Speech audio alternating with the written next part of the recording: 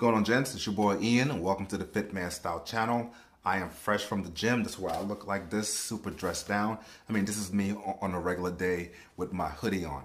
As you guys know, I'm doing this competition thing in a couple of months. I must have put up a video up by now of me showing you my journey to the NPC Boston. So I'm gonna put a link up somewhere so you guys can check that out.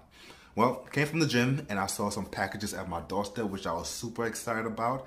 One in particular, because I've been waiting for this one for a very long time. And that is none other than Spier and Mackay. I am no stranger to Spier and Mackay. I have a couple of their turtlenecks.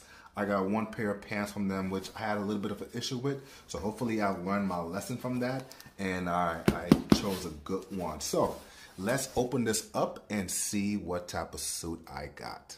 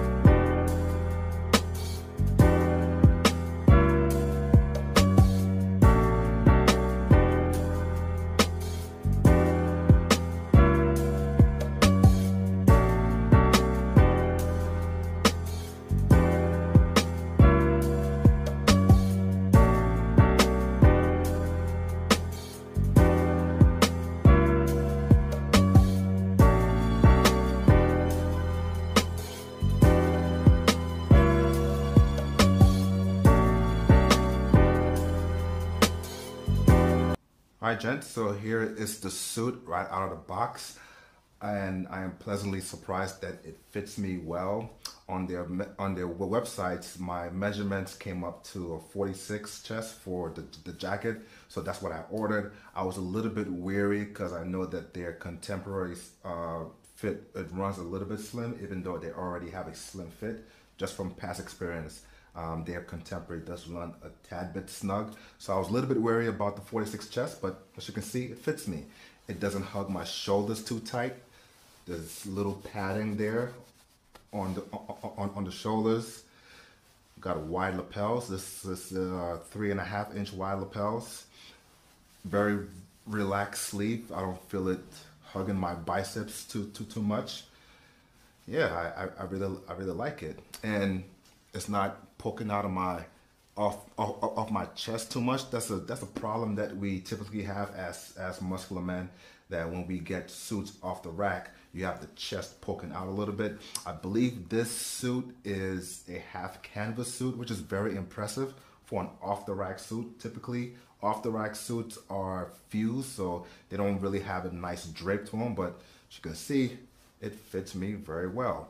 I am going to take this to a tailor and have them showing the sleeves, probably about half an inch so I can show a little bit of cuff. But that's the only alterations that I'm gonna do. The size fit me well. It just feels very relaxed. Let me give you a quick spin. This is how it looks on the side. Looks on the back. I know it still has tags on it. Don't worry, I will take that off. Covers my butt. There you go. So yeah, I like the jacket. It's not pulling at the button here. So I like this. I am not gonna do anything else to it other than shorten the sleeves. All right, gents, so here are the pants from Spier and Mackay. Now, here's the story with my experience with Spier and Mackay pants. Now, I'm a 34 waist, so the first pair of pants that I ordered like a couple years ago, I went for a 34 contemporary. That didn't fit me. So I returned it, exchanged it for a 36 waist. I went up a size. That kind of sort of fit me. It was bearable, but it could still give me some room that I needed. And that's what I'm gonna put on the screen right now. So I still have those pants. So I thought, okay, as much as I can tolerate the 36 waist at a contemporary, I want to feel comfortable in my pants. So for these pants, you have the option on Spier and Mackay to go for suit separates. So there's a comment section right before you place the order to say, hey, can you exchange the pants for a different size? Because suits typically come with a 6-inch drop. So with a 46 jacket, it would have come with a 40 pants. But I was like, maybe 40 is a little bit too much. Let me go down a size, but a size up from what I already have. So this actually is a 38 contemporary, and it fits me. Now I do see a little bit of pulling here. I don't know if the tailor can do something about that. Probably let out some fabric in the back. There's usually some fabric like back there that the tailor might let out just to give me a little bit of more room here, but it does still feel comfortable. I'm not gonna do anything to the waist. The waist feels fine. What I might do though is probably taper the leg a little bit. Seems a little bit baggy, but I'll ask the tailor what he thinks. And also, all of their pants come unhemmed, so I'm gonna definitely hem their pants. Now, the bottom that I'm gonna go with, I'm gonna keep things traditional. Typically, with a plain flat front, you wanna go with a plain bottom. If you have pleats on your pants, you wanna go with cuffs to add a little bit more weight. Now, that's a rule that you don't necessarily have to follow. I've seen guys wear flat fronts with cuffs, but I'm gonna just keep things traditional with this one. So since I have a flat front, I'm gonna go with a plain bottom. But those are the only alterations that I'm gonna do with the pants. Probably let it out a little bit on the back just to give me more room here, even though it does feel comfortable. Taper the legs a little bit more, and definitely hem the pants. So let me just show you how comfortable it is. Sit it down. Feels comfortable. I don't feel no tightness, no pulling. Feels very comfortable sitting down. All right, gents, so here's the suit back from the tailor. Did very minor alterations with this, but let's first start with the jacket. With this, all I did was shorten up the sleeves so I can show a little bit of cuff. But I left everything as it is. The sides look good. There's no X in the front. It's not pulling. Shoulders are soft. Nice drape down the sleeves. It's not suffocating my biceps. Actually, nice drape down the body. This is a half canvas suit, which is already impressive for an off-the-rack suit. Typically, off-the-rack suits are fused for mass production, but the fact that they put a canvas in this, be it half canvas, it tells me that they put a little bit more attention to that detail. And you can actually feel it in there when you rub the lapel and the chest area of the suit. And that also adds to the drape of the suit. It falls nicely on my chest. It's not poking out like my other suits typically do. So that's the suit right there. Let me turn around so you can see the back.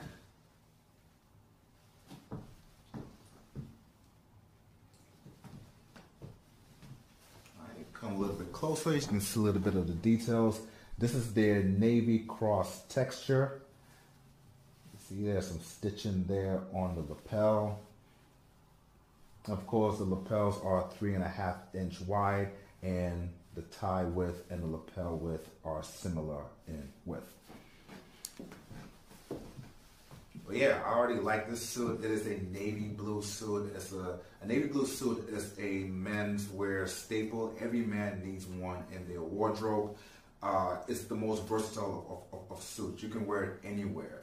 And not only can you wear it anywhere, you can wear any color shoe with a navy blue suit. Let me open this up so you guys can see what it looks like. Opened up. High-waisted, of course.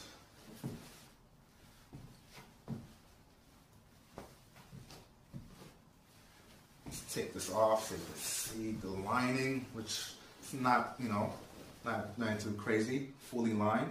It is a 46 jacket. Typically I'm a 44, but I mentioned that, Spier and Mackay, even their contemporary, it runs a little slim, so I would have got a 44 jacket, but I haven't had experience with them and they're contemporaries.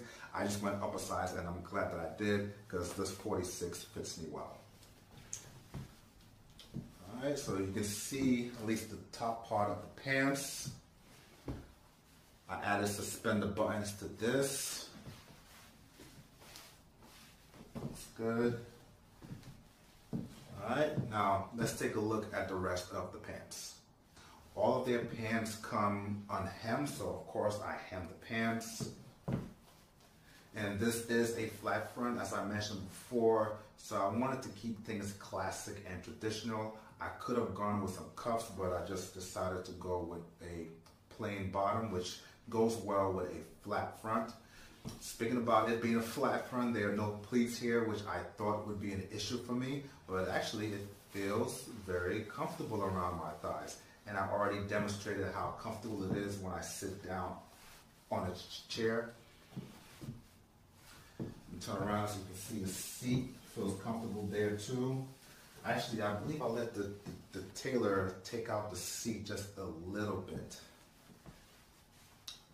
Yeah, there you go. I actually like these pants. Oh, one thing that I wanted to do was to taper the leg, but after talking to the tailor, he advised that I don't, which I kind of agree with him now. I like this nice full cut and how it drapes down my leg. And with it being a navy blue suit, I like to pair chocolate brown shoes with navy blue pants.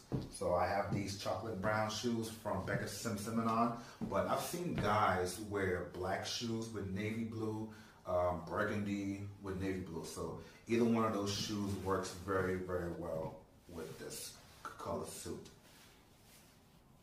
Now that you guys have seen how the suit fits me back from the tailor, let's talk a little bit more about it.